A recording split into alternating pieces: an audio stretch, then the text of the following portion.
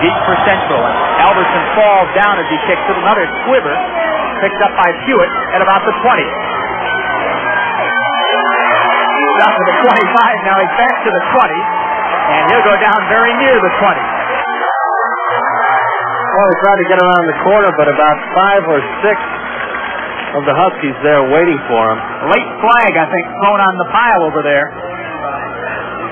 Chris Norman, among others, on the stop for Northern. And they're talking to Doug Roberts again over there. And I don't know, maybe Northern's going to have to kick off a third time. 3:42. Still to play first half. Again at halftime, Rob Young will be along. Our Enquirer TV 41 scoreboard. All of the scores across West Michigan. Joe Carnes and Joe Beck are out handling our highlight ball game tonight. Kentwood and Jennison. You know, he ran an awful long way with that kickoff for no yardage. Picked it up on the 20-yard line on the near sidelines and ran it all the way across the field. You see the penalty being marked off against Northern. Dead ball foul, I think, against Northern. So the return will stand. The 15-yarder. Personal foul. So it'll be 1st and 10. Portage Central. Football at their own 35. There's some of the Northern cheerleaders. And they got to be happy right now. On top 7-0. But here comes Central. Dan Knight, the sophomore, is the quarterback. Same throw set behind him. He'll throw. Looking pattern. Incomplete. Stacey Young had it for a moment. Bounced it off his shoulder pads, and finally one of the Northern Huskies came in, crunched the football, knocked it away. We'll watch again. Great pop by the defensive back. I believe it's number 35. To see as Young is juggling the ball, he takes a hit right here, separating him from the ball. Looks like Chris Norman was the one who came up and hit him. So an incomplete pass. It'll be 2nd down 10 for Portage Central.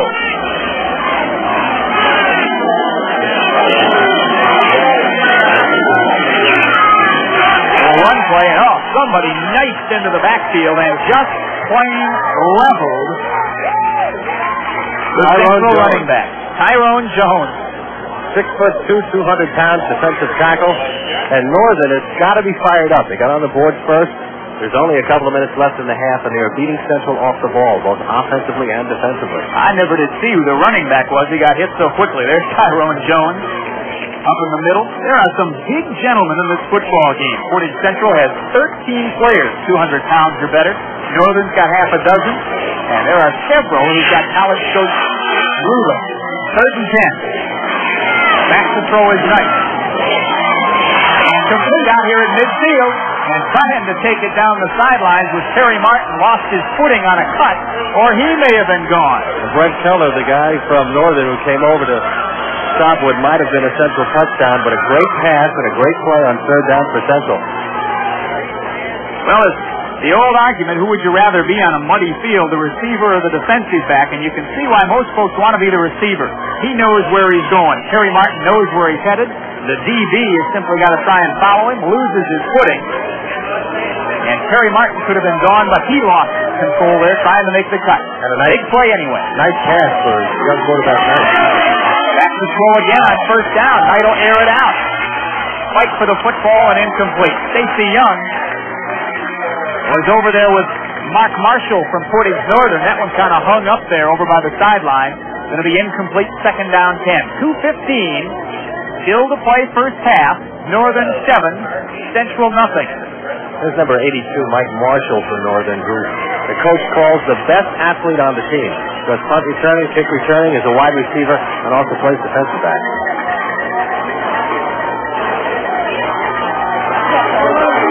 Second down 10.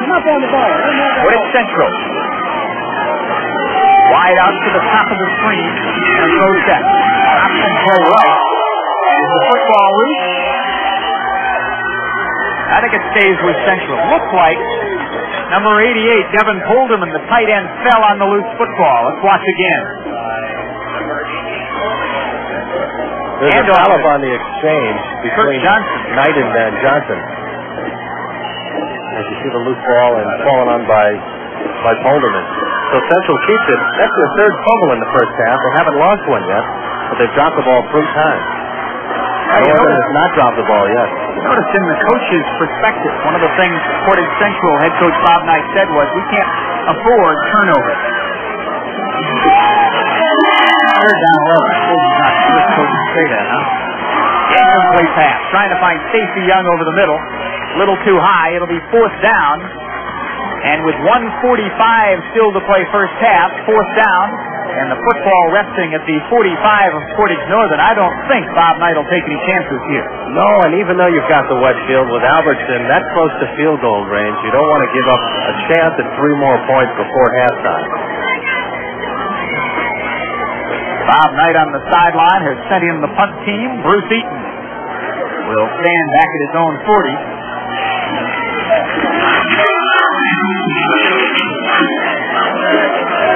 Good kick will bounce inside the 20, down inside the 15, and Northern will be pinned way back at their own 12-yard line. We've got a late flag in the middle of the field. Well, been a lot of yellow handkerchiefs out here tonight. And a good punt for Eaton, too. Got a good bounce and is back Northern up. So you got to figure they'll just try to run out the clock here in the first half and take their 7-0 lead into the locker room. Well, I thought I just saw the official signal the penalties against Northern anyway, so probably mark it another halfway back toward the goal, which would start Northern back on their own 6-yard line. And if so, you're right, I don't think they'll do anything special there. Common penalties on punt returns and kick returns, if it is one, but no, it seems to be going the other way, Mark. Well, they're bringing it back. It was a late flag, and it looked like a possession foul.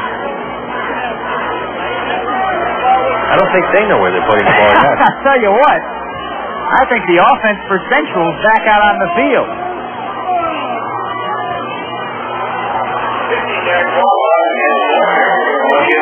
An illegal block against Northern. I wouldn't have thought that would give Central 15 yards and a first down. I would have thought it was after the possession change. But Central keeps it.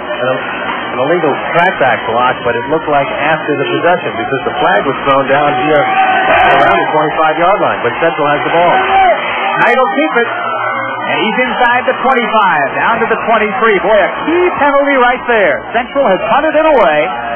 Northern committed the penalty sometime after the punt. Central keeps the football, and now in excellent field position with 1:05 still to play first half. Clock is running, now inside a minute. Second down, about 3.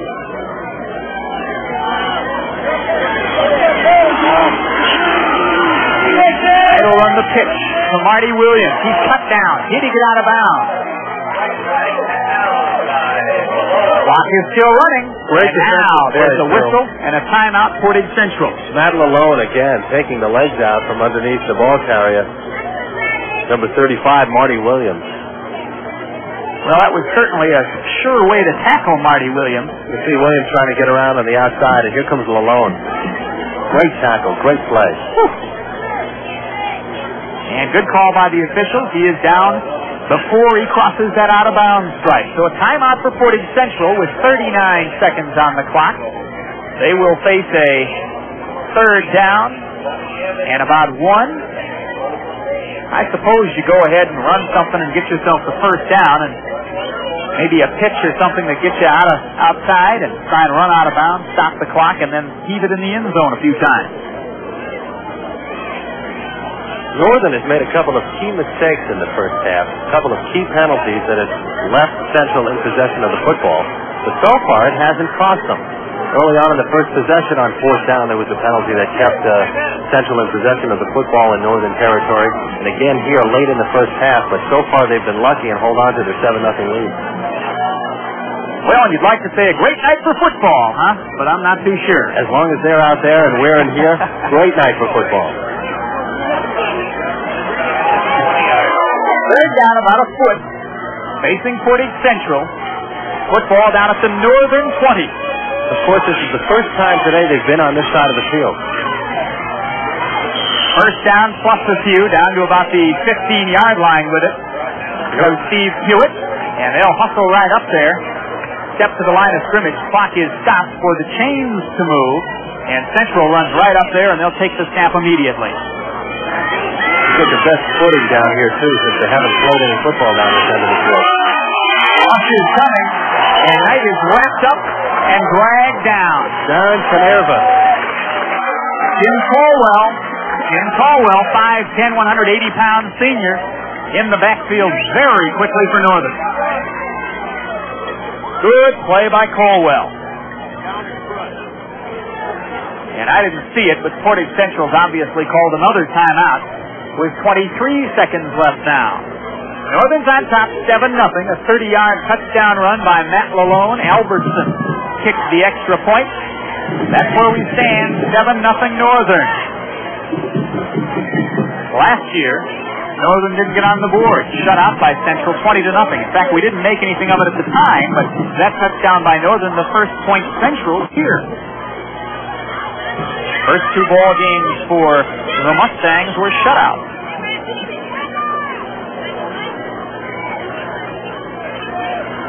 Boy, you can see what kind of hitting we got going on as there are scrapes and scratches all over that Northern helmet. Here's the Huskies helmet with the big paw on the side. They played a good first half of football. We talked a minute about the quarterback for Central, number 10, Dan Knight, who's only a sophomore, was a starter on the JV last year and beat out a junior and a senior for the job this year. Obviously has a good future here. Down 17, back to throw, little flare pass to Hewitt. 20 and knocked out of bounds at about the 18-yard line. Kevin Caston over there very quickly. Clock stopped with 15 seconds left. I'll tell you one thing I'm impressed with for Northern, and you'll see it right here by Kevin Caston. Their pursuit very quick to the sideline. A lot of pressure on the quarterback, good pursuit from the outside. You see the defensive back playing a kind of a soft zone, but real good pursuit. Here's Caston forcing Hewitt out of bounds. I'd say Derek Green was coming right behind him plenty fast. Well, Coach Wood has mentioned he doesn't have a really big team, but he's got a smart team and he's got a quick team. And that quickness has been apparent here in the first half. We were just about set to play, and I think an equipment problem, perhaps, is what is sending Kevin Caston off the field. So a substitute sent out there for Portage Northern. Ken Newman back on the football team for the orange and brown. And Central will break the huddle. 15 seconds left here first half. Trailing Portage Northern 7-0. And if they don't score on this play, they've got to get out of bounds. Timing pattern into the end zone. We've got contact and interference. Well, the defensive back certainly didn't do it on purpose. But there was contact with the football in the air. Interference. And there was no way he could have caught that pass either.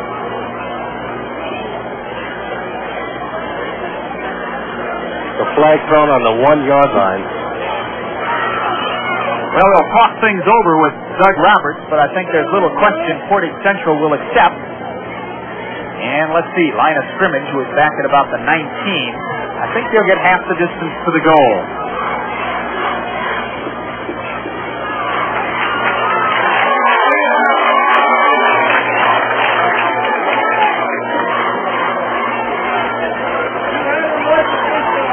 Down to the 10. That's what it is. They're marking it off at the 10. Standing, and then a little more. So they'll set it down at the 9-yard line.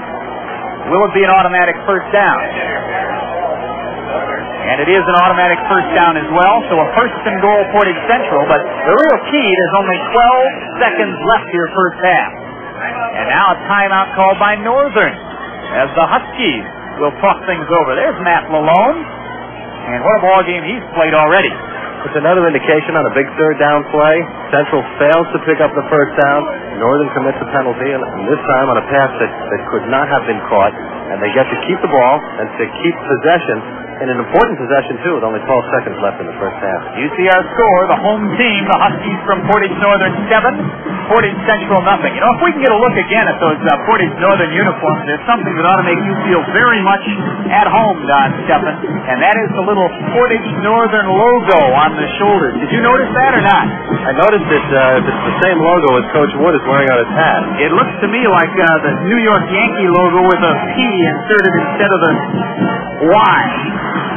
And Don is a transplanted Long Islander. Now, we don't get a real good look there, but I think that's the New York Yankees emblem. But it's a real good look at number 45, Derek Green, all 6 foot, 200 pounds of him. Yeah, that's the old NY. And maybe if we get a shot of Coach Joe Wood. He's got the emblem on his hat. Does he? It'll be a first down and goal facing Portage Central. They've got 12 seconds to try and put the football in the end zone.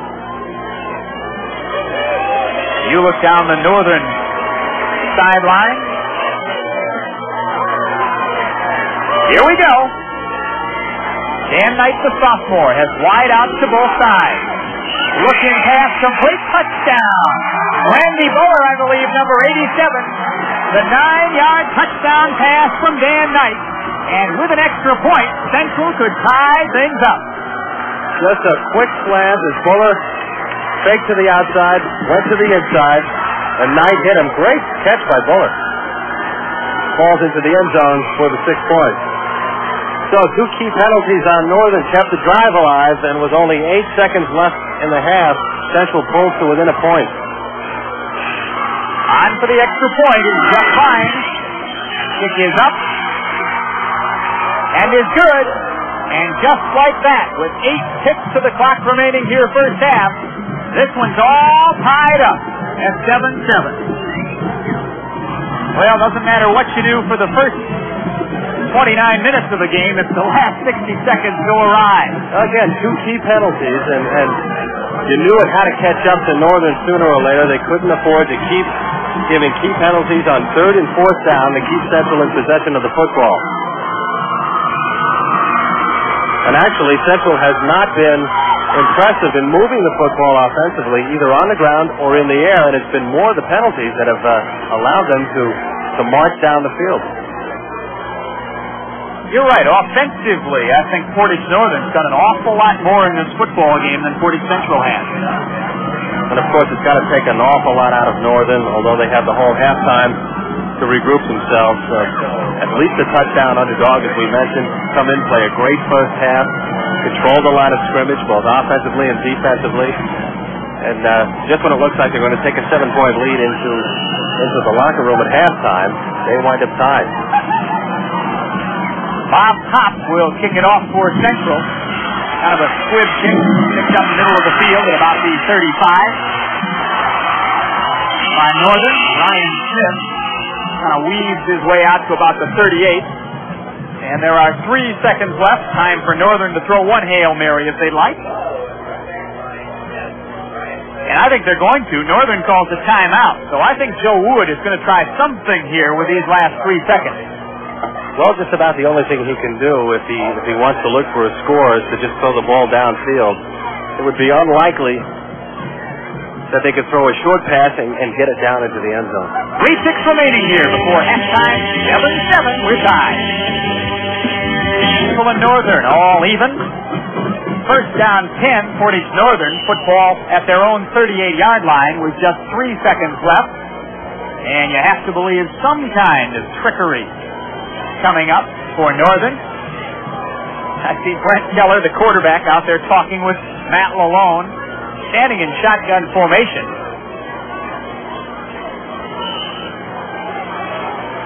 Well, they say every team has at least one trick play. We might be seeing it right here. Home run ball, horn sound, no flag down the sidelines. There was some contact down there between Mark Marshall and the defensive back for Portage Central, but no flags, and we have reached halftime. 7-7, we're tied. Reminder coming up next here at halftime, Rob Young will be along with our Inquirer TV 41 scoreboard, Joe Carnes and Joe Beck with our highlight game, East Kentwood and Jenison, and a great second half of football still ahead.